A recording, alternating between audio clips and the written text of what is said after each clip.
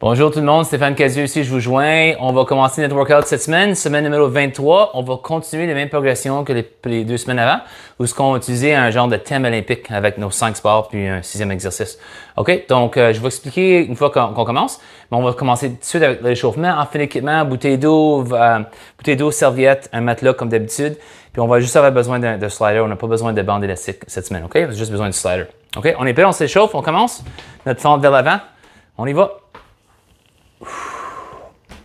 C'est beau, vers l'arrière. On veut du mouvement, on réchauffe les ischio-jambiers, les fléchisseurs de hanche, tous les muscles de la jambe. On en fait 4 de chaque barre, comme d'habitude.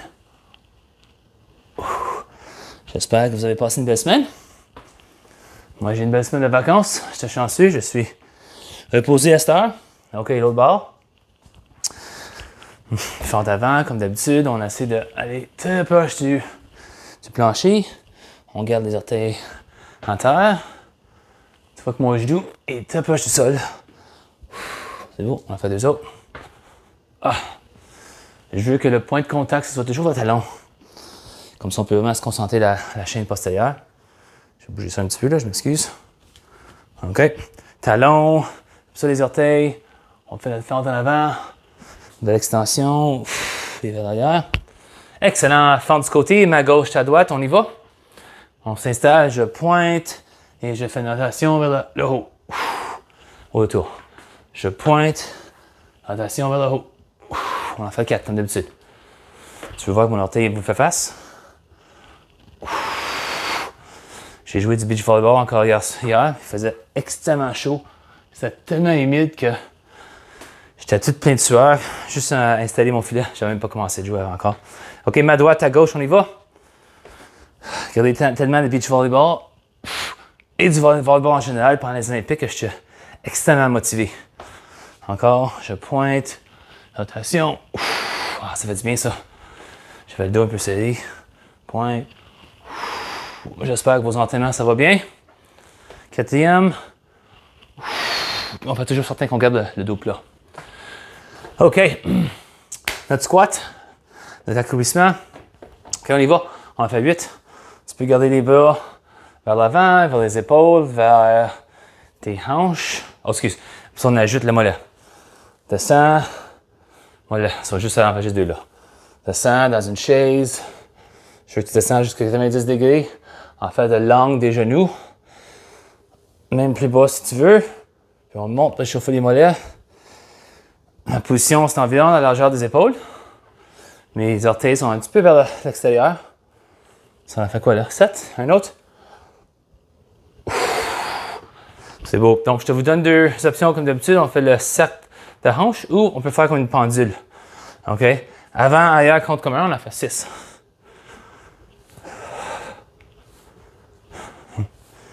Un autre. C'est beau.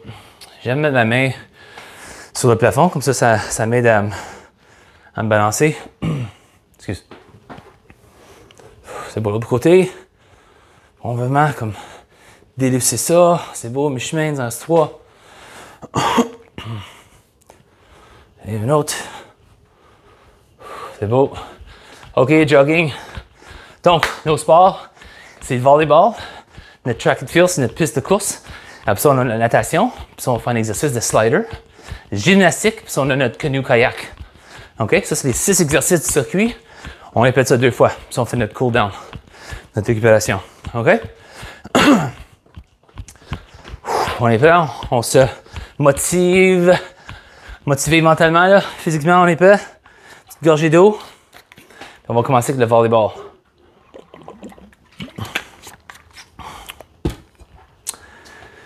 Donc, moi, mon challenge avec le volleyball, c'est que je peux pas sauter. Donc, je m'excuse. Donc, vous autres, moi, je vais juste monter ça. Je descends au bas. Puis là, tu vas sauter aussi haut que tu peux. OK? Moi, donc, je vais juste faire semblant. Je vais acter.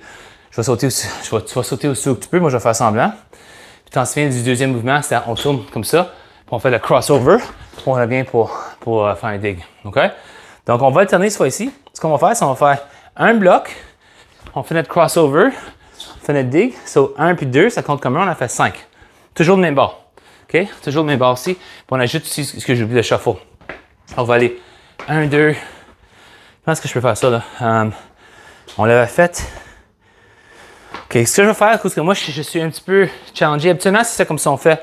On fait notre shuffle, sauter, puis après ça, on tourne comme ça.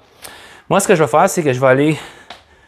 Moi, je vais faire ça, je vais aller 1, 2, 3, sauter.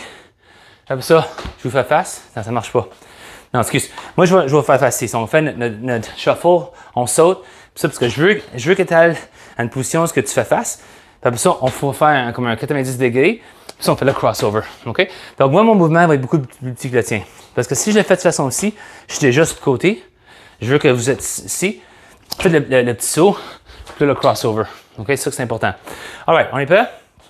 Donc, moi, je fais juste un quick shuffle, un saut. Vous en faites 2, possiblement 3. On est prêt? Let's go. Fais tes 2 shuffles. Saute. Tourne.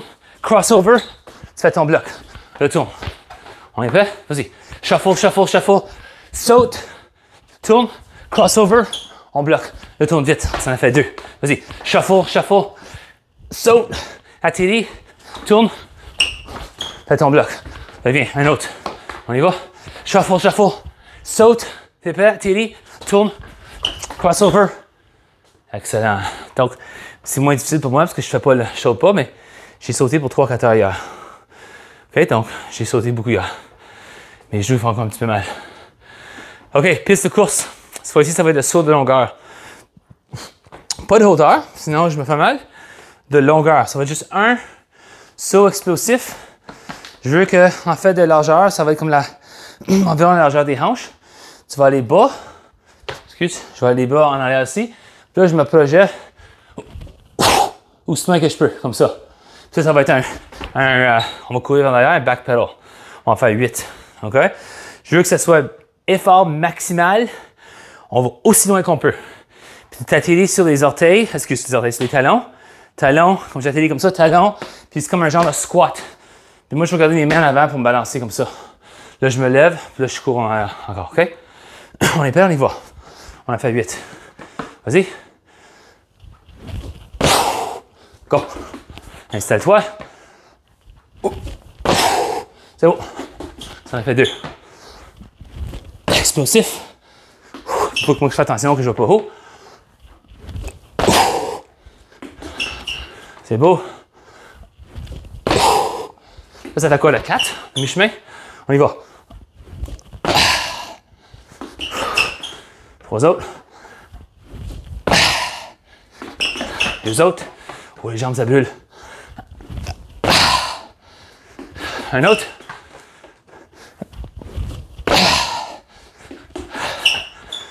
Excellent. Ça, c'est bon. Excellent. OK. On va installer notre matelas. Notre natation. On va nager. Là, nous allons faire quoi? On a fait le breaststroke, le front crawl, le butterfly, les papillons qu'il faut faire là. Le papillon, je pense que c'est moi, je pense que c'est le mouvement le plus difficile pour les nageurs. OK. Ça va être juste... On n'a pas besoin de lever les jambes. Tu peux les lever un petit peu comme ça, mais on va pas botter. Donc, ce que je veux que tu fasses, c'est que tu vas te lever assez haut. Moi, je l'ai ici. Assez haut que tu peux aller comme ça. Descendre. Lever comme ça. OK? On va faire 20 secondes. On est prêt? Je fais juste compter dans ma tête 20 secondes, donc c'est possible, c'est ça, 18, 20, 22. On est prêt? On y va. Si tu veux, tu peux lever les jambes.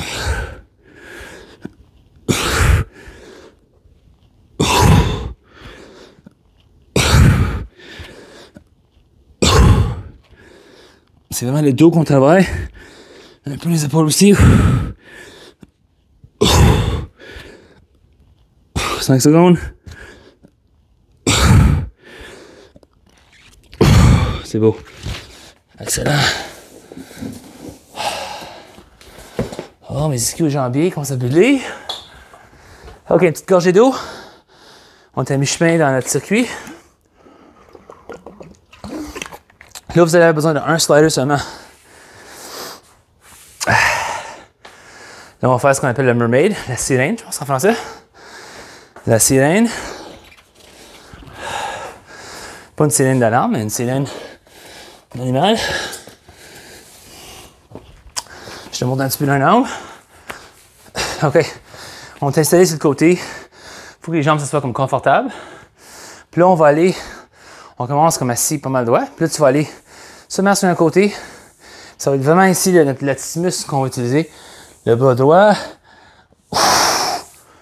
Le bras gauche, OK? Si disons t'es ici, puis tu peux vraiment pas le faire, ce que tu peux faire, tu peux user ta main un peu pour peser un petit peu pour t'aider. On se donne un genre de spot, tu vois-tu? Là, si je suis capable, je suis pas capable, je me pousse. Puis là, je me laisse aller. Donc, je vais juste me donner un petit aide.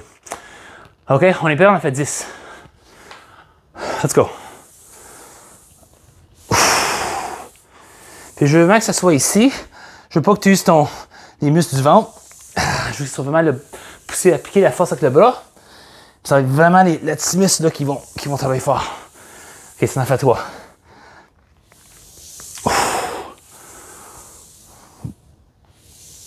C'est beau. 5, mi-chemin. On fait ça contrôler.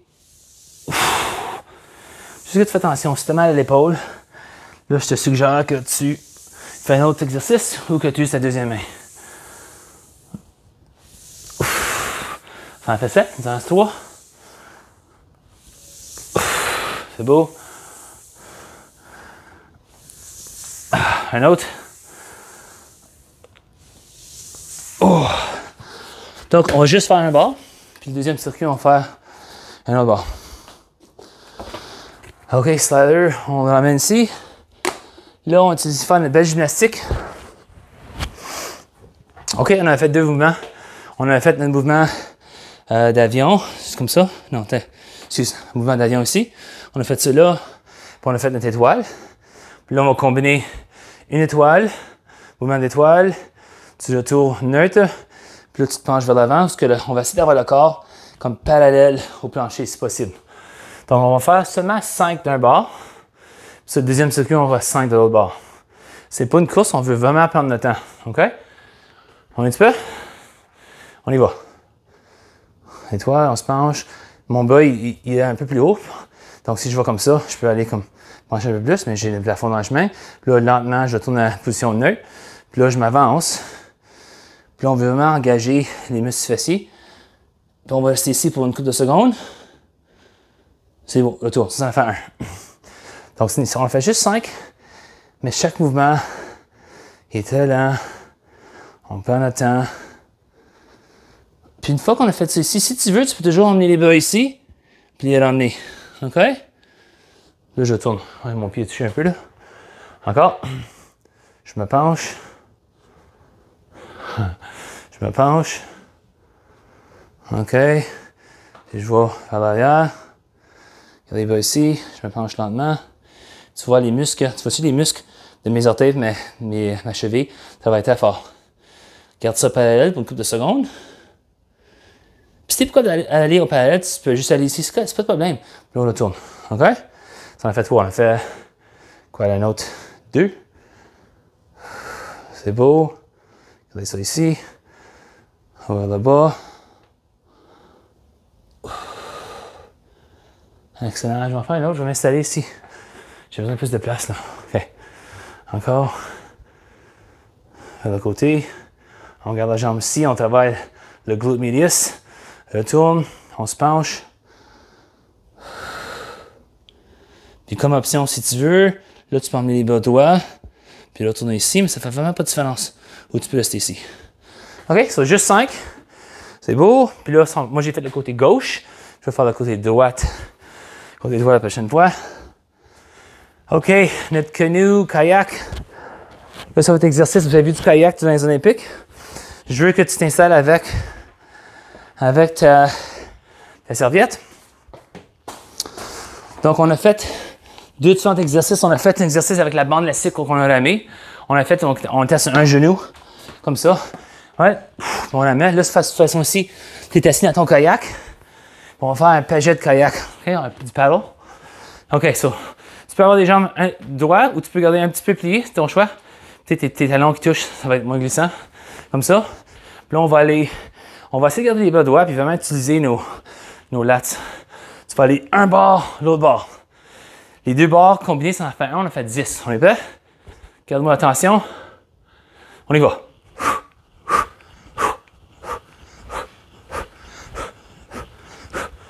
C'est beau, mi-chemin. 10, 10. On va faire au moins 12. 11, 12. Ah, tiens, on va faire 15, 13, 14, 15.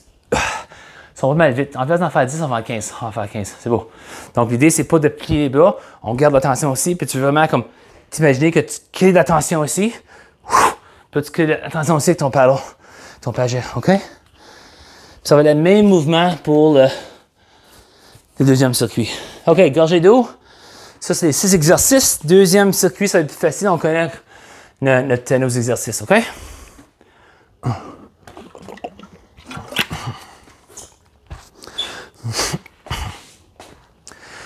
OK, si vous avez besoin de plus de temps, pesez pause. Sinon, on continue. Notre volleyball, cette fois-ci, ça va être... On va aller... Notre shuffle, ça va être de droite à gauche. Puis là, tu vas sauter. Puis là, je vais tourner à ma gauche. Toi, tu peux être au côté opposé. Puis je fais mon crossover. OK? 5 de ceux-là. On est prêt? Je veux que tu fais 2 shuffles minimum. Moi, tu peux voir que je peux juste en faire un. OK? Ou je peux aller comme des petits pas, comme ça. Vas-y, go! Saute. On tourne. Cours. Saute. Tourne. Crossover. Une défense. On tourne encore. Saute. Tourne. Crossover. Défense. Les autres. On en a 3. Saute. Tourne. Crossover. Un autre. Saute. Tourne. Crossover. C'est beau. Excellent. OK, piste de course. On est pas explosif. Nos sauts explosifs, on en fait seulement 8. Mais c'est un effort maximal. Donc 8, c'est un bon montant. OK?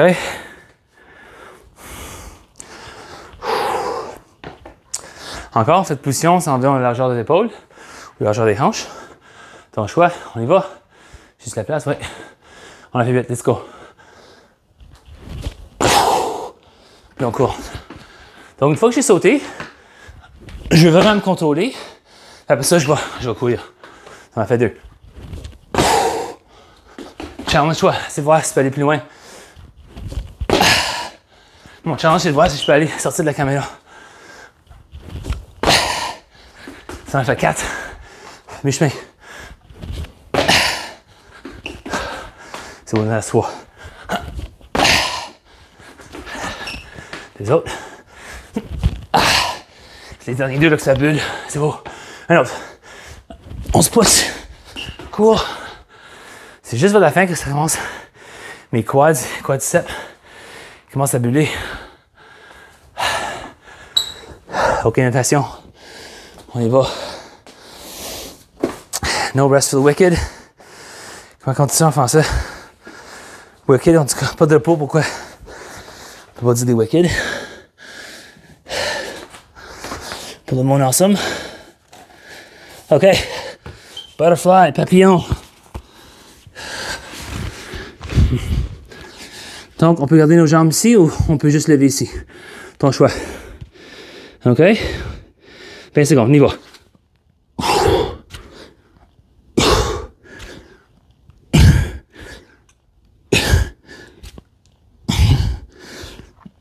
Mi-chemin.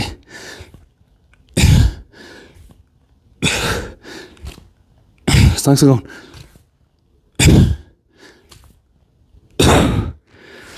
C'est beau. Pas de chance, c'est seulement 20 secondes.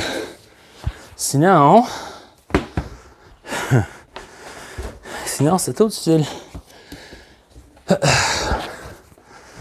OK, petite gorgée d'eau. On a fait 3, il nous en reste 3 autres. Deuxième circuit. OK, on prend le slider. Fais certain que tu vas à l'autre bord. OK, moi j'avais fait vers mon côté gauche. Là, je vais faire vers mon côté droit. Mon côté droit. Comme ça. OK. On laisse les jambes, on se concentre là, vraiment. Gardez le bras droit, tu les lats, on y va.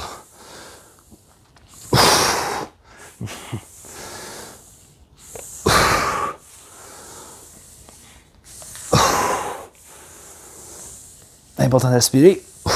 Ça en fait 4. Ça en a 6. C'est beau, mes chemins.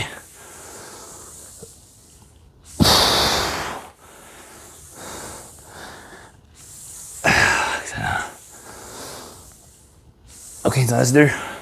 Pousse fort, pousse fort. Si je suis plus capable, je peux utiliser mon bras comme spot. Un autre.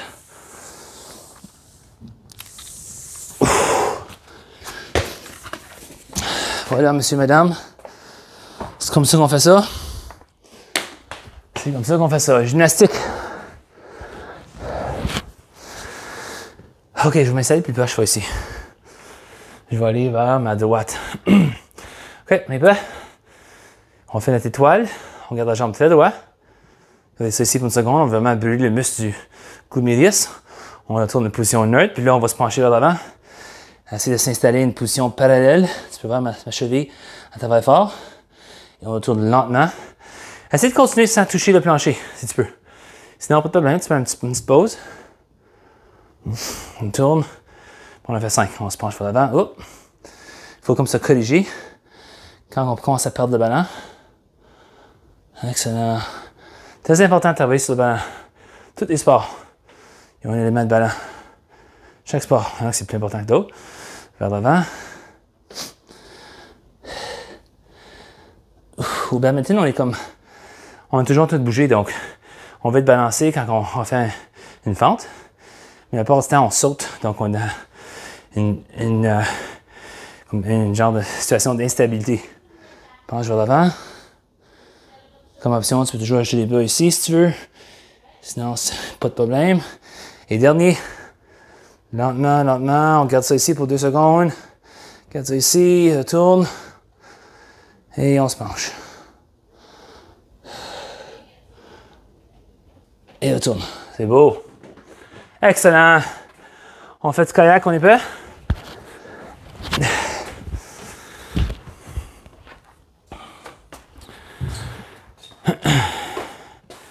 Donc, je pense qu'on va en faire 15 encore, parce que 10, c'est trop vite.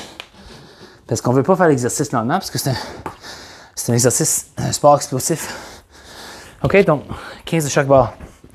On y va. Tu peux avoir les jambes, c'est ça comme relax, là. Tu peux toujours plier un petit peu. OK, garde attention ici. On est prêt, on regarde les bras droits. Juste concentre à utiliser les muscles des lats. Les muscles dorsaux. On y va. Go. Ça en fait 5, un tir à chemin. Ça en fait 10. 5.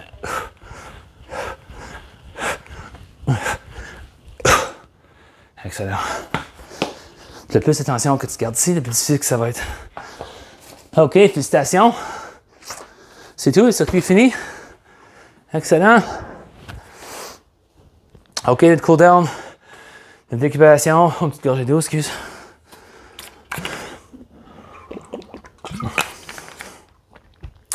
Comme d'habitude, on fait notre fente à l'avant. On y va. Tu peux toujours lever le pied si tu veux. Ton choix. Toujours une meilleure mobilité quand on fait ça vers la fin du workout. Les muscles sont échauffés. Le corps il est prêt à bouger. Beau. La sueur. OK, l'autre bord. Belle fente. Regardez le dos plat. Oh, il a fait chaud dernièrement. Tantôt, très chaud, très humide, même aujourd'hui. Très humide. Oh, ça va être le fun quand l'humidité, c'est pas ici. Un autre.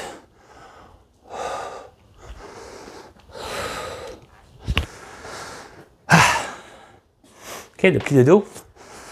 On va juste faire le menton vers le sternum. Puis on s'écroule.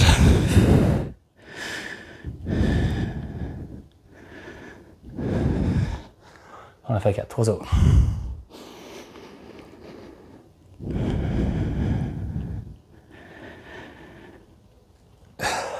L'autre. C'est important de faire le mouvement très lentement. C'est pas un exercice de vitesse du tout. Un autre.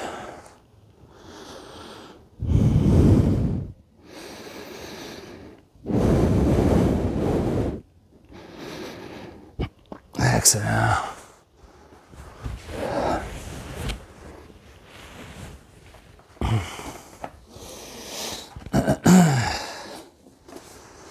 OK.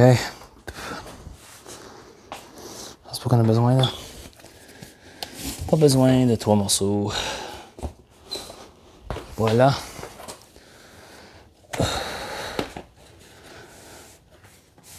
OK. OK, notre fente. Orteil pointé vers vous, excuse. OK. Là, on fait notation. On en fait 4 comme d'habitude. Et sous le bras.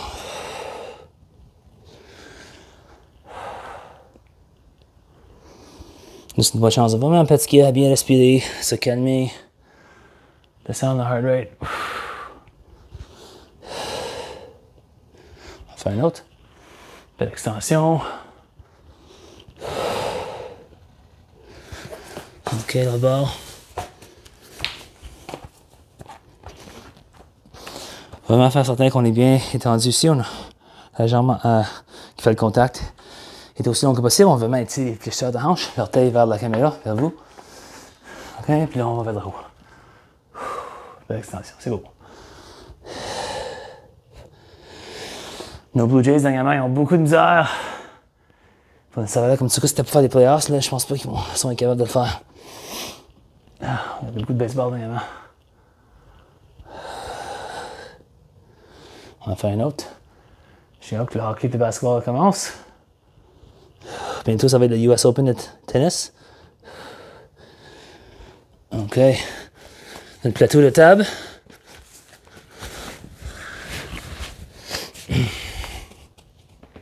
Archer le dos. Arrondir le dos. On fait 4.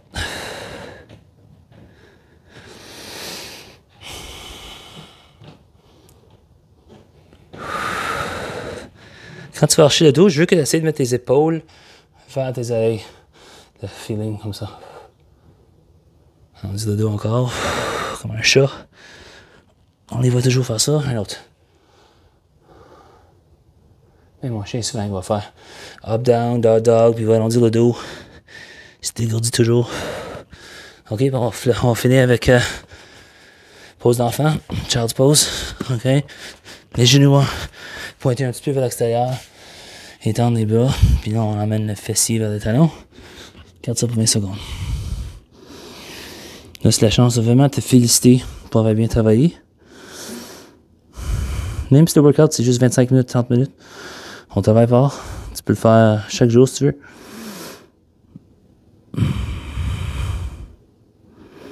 Ça peut être le matin, l'après-midi, le soir. Aucune différence. Ce que toi tu préfères.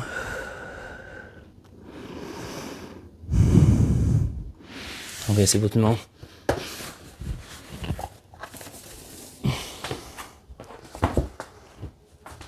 OK, encore, je vous félicite d'avoir travaillé fort. Donc ça, c'est le troisième workout de semaine numéro 23. Puis notre série de 4 exercices, 4 semaines, c'est la troisième semaine. Donc la semaine prochaine, on va faire une autre progression du cycle de 4 semaines. Puis là, on va finir, puis on va commencer un nouveau cycle. OK, donc encore, je vous remercie beaucoup de m'avoir joint. Continuez vos entraînements, continuez à travailler fort. Paralympics, ils vont commencer très bientôt. Donc j'espère que vous pouvez regarder ça à la télévision aussi. OK? Je vous souhaite une belle semaine. Merci bien.